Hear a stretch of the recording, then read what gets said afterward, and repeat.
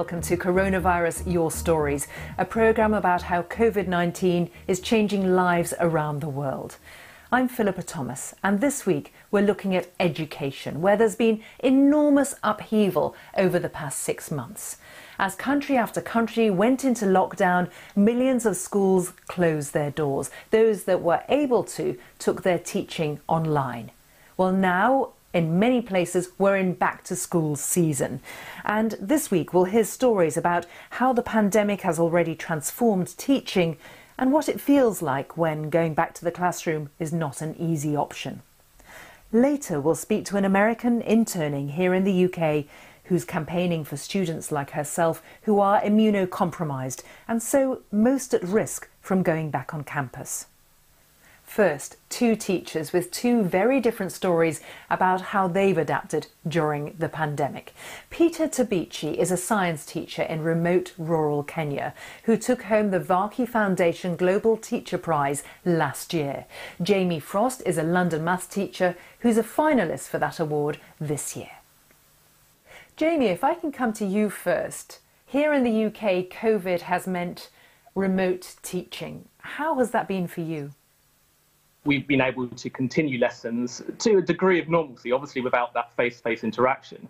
But we've done our best to try and maintain the usual routine of a school day. So the lessons are still at the normal time. We're sort of encouraged to try and have as many live meetings as possible. I do many things I'd usually do in a lesson, like when I'm teaching from some PowerPoints, for example. I can still use those. I just have to annotate it over with a virtual pen and they can see that. I can still speak to students and such and target students for questioning. So it's been very different, but it's been interesting how it's sort of in some ways become a kind of new norm, that we've been doing it for so long that it just seemed relatively normal. Peter, I think your story is different. How has the coronavirus changed the way you teach? Yeah, I can say that it has had a very negative impact. You know, as a teacher, we are used to going to class and teaching and, face to face. But right now, it's not happening. And I can say that many educators and teachers can agree with me that face to face, teaching is very important. I can say that teaching science is not very easy at the moment because you need the practical aspect. You need to have students, around with you, putting them in groups. Right now, it's not possible. And therefore, that's one of the challenges I'm experiencing, though there are a number of things I'm doing to ensure that something's done, but it's not possible to achieve that. Not having the routine of school, students not going to school has impacted my students in many ways. For example, they greatly miss their friends because every day they were interacting with them, but right now they are not interacting with them. And then the other thing is that they are not able to have access to things like guidance and counseling and even free meals, which they used to enjoy at school. Yeah. Jamie, there's clearly a different story between the two schools, but the fact that pupils, that all of us are social beings, that must make a difference for the students that you're teaching too.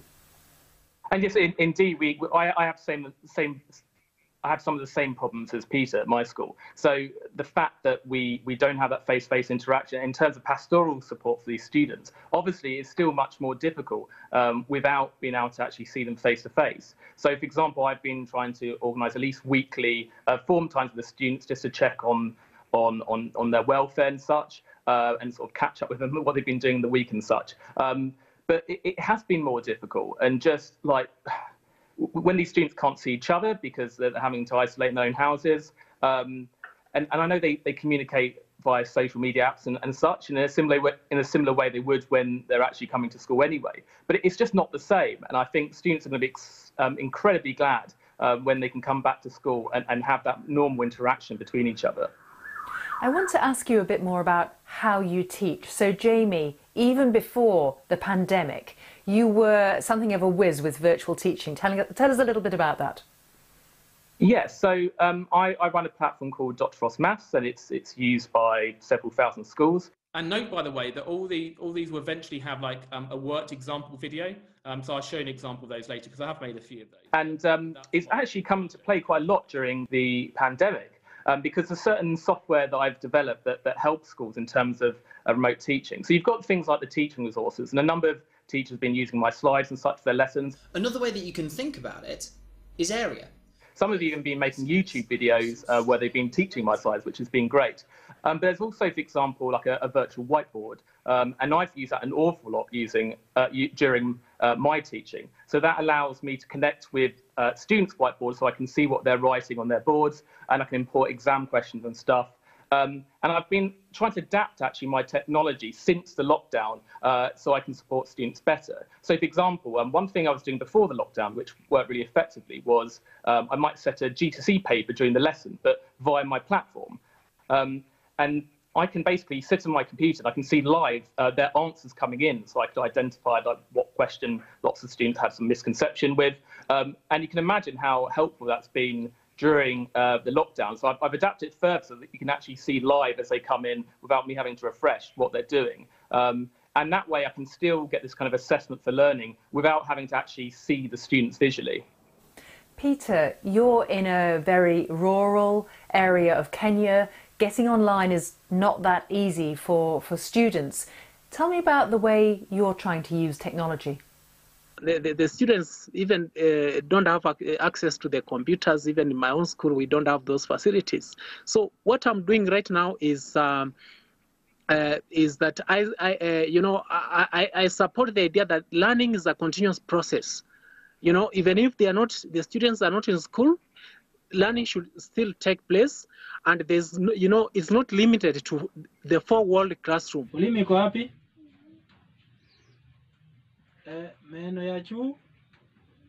I give them affordable mobile phones because that's what they can afford right now. And then at the same time, I give them weekly internet bundles because they have to be connected. Without that, you cannot be able to connect with them. And then at the same time, apart from just giving them phones and the internet bundles, I collaborate with the other teachers to give them continuous online mentorship because that's very important for them to be able to know how to use these mobile phones, how to, which are the websites they are going to use, like what my colleague from UK has said. He has a very nice, website which they can use offline because most of the time, as I said, we don't have, internet around here. And then the other thing that I do as part of this program is that we also help parents and the guardians with teaching tips, because even my own father, my own most of the things I learned from my parents. My own father was a teacher, and therefore I can say that even learning can take place at home, not just even at school. And therefore we help parents and guardians with teaching tips so that they can also help their children learn about practical aspects and life skills while they are at home. Jamie, I wonder if you've got any reflections on what we've just heard from Peter. It's a very holistic approach to education. I know that my school's in a very lucky situation compared to Peter's in terms of the provision we have, in terms of availability of internet and such. And I think it's how we can best use the resources we have to support students in that completely holistic way, pastorally, academically, spiritually, etc. Jamie, one report that's come out in the UK this week says that what the pandemic has done is shown that those who are better off have done better from education, more resources at schools, at home, etc. Those who are worse off socially, economically, have really struggled, may have lost as much as 3 months of education. That's, I suppose, a worry for the whole teacher community. Absolutely, and I think it's why it's so imperative that we make sure, and I think it's a government responsibility here, to ensure that all students have some kind of device which has reliable internet that they can access as education, because technology has so much power to transform education, but we have to make sure that every student has the kind of appropriate access to it. Peter, I'd like to know more about what's been happening to your students. How would you say the pandemic has affected your community? Yeah, I can say that the community has been affected. Everyone has been affected. We used to go to school and we had that routine. That you are going to wake up, you go, you teach, you interact with the students, and then with the other teachers in the staff room. But right now, that's not happening. And I can say that there is that has had a psychosocial effect on us and even the students in the community. So. Currently, many students are staying at home with their parents, and I can say that majority are doing nothing, to keep them busy and active. Young people, they like being active and interacting with others, and this has led to boredom. And I'm sorry to say that we have seen cases whereby, this has resulted to things like, drug abuse, even teenage pregnancies, even earlier marriage. And then even as teachers, we have some fears some students may not be able to report back to school when the schools are going to reopen. I hope that's going to happen soon. Our students also used to enjoy free meals, that were being offered. But right now, that's not happening because, most of our students come from very poor homes.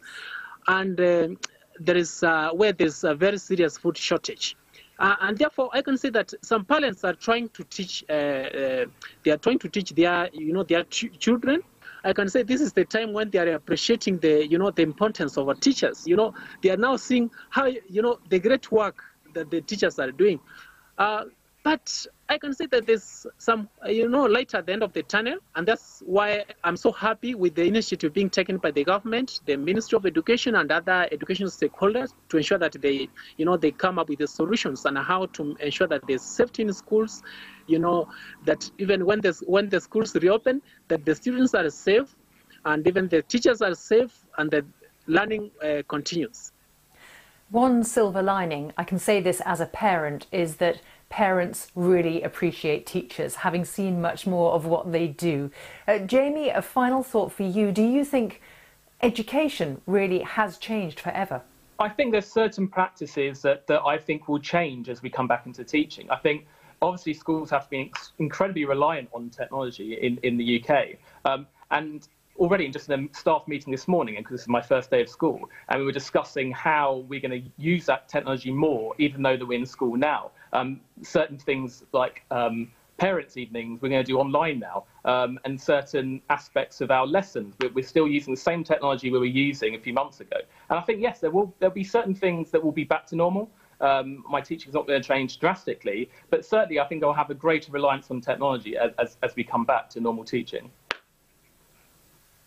Peter Tabichi in Kenya's Rift Valley and Jamie Frost here in London, two of the many ingenious and inspiring teachers around the world determined not to let the virus stop them.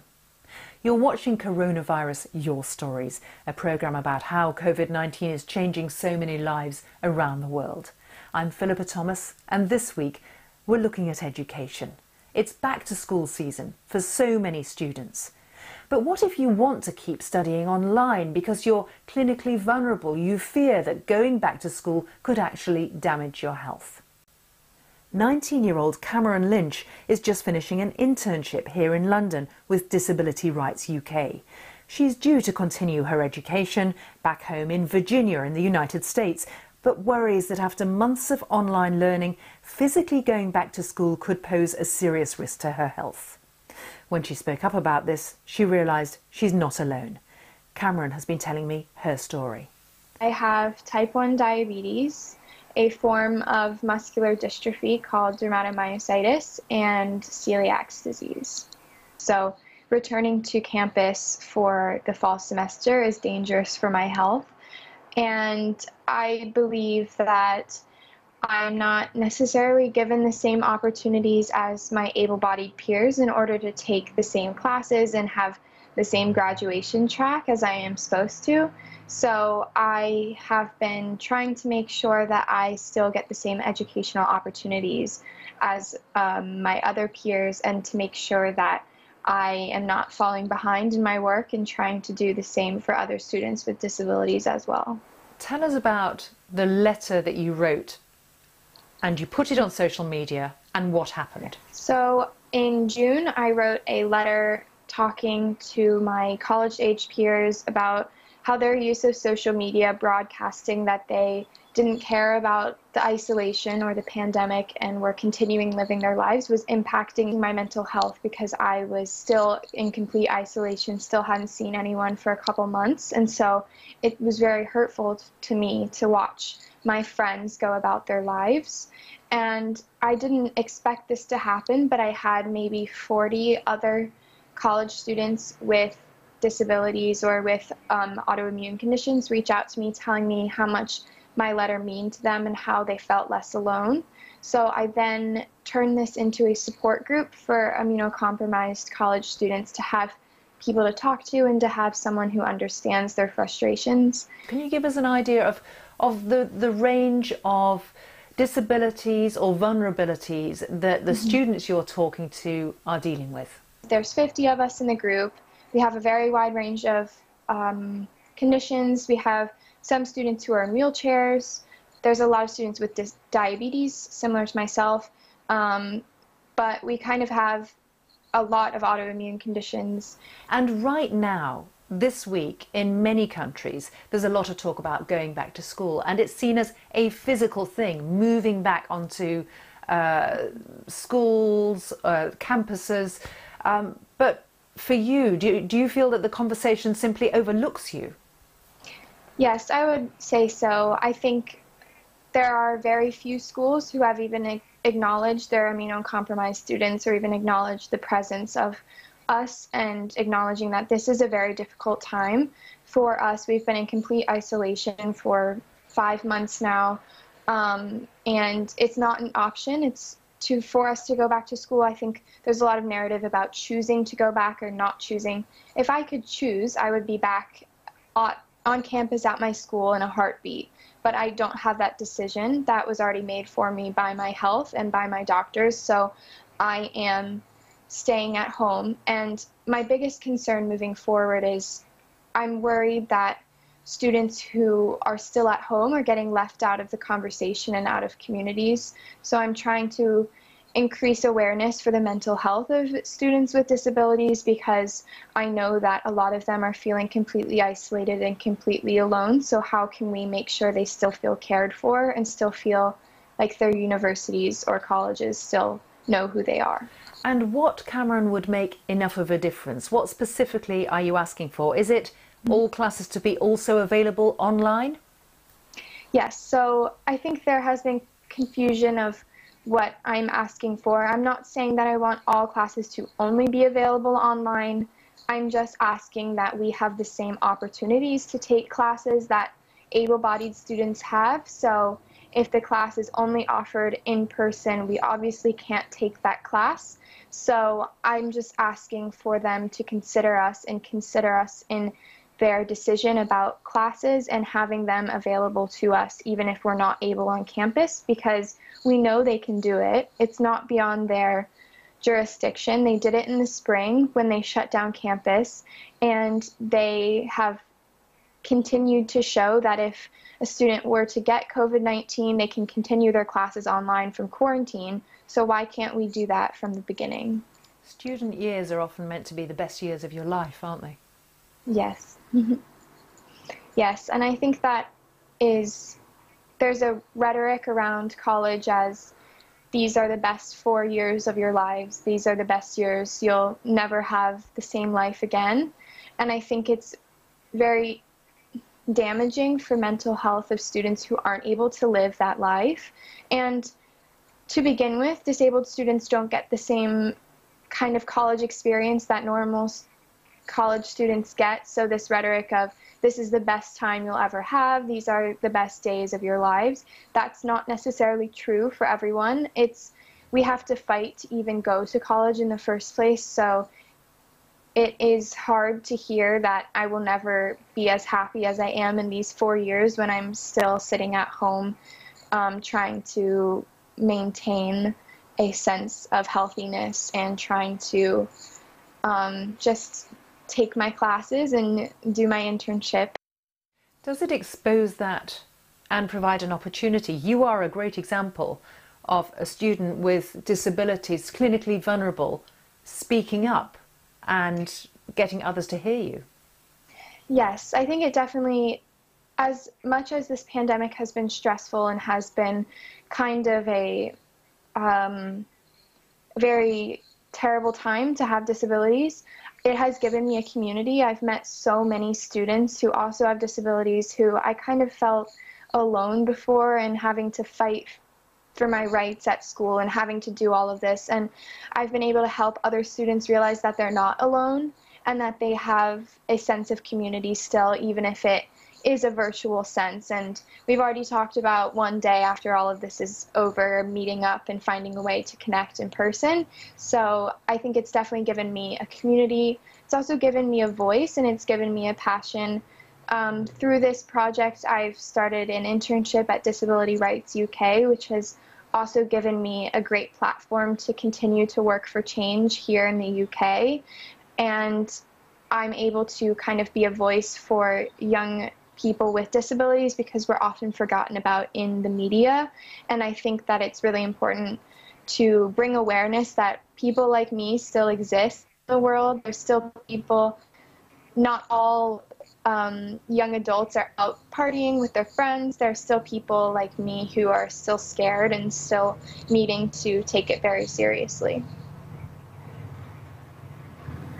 What do you say to young adults in that situation? Because there'll be a lot of people who are watching who are alone and may be struggling in the way that you describe. I would say that you're not alone. There are a lot of people out there who are still having to take it seriously and still in your position, and know that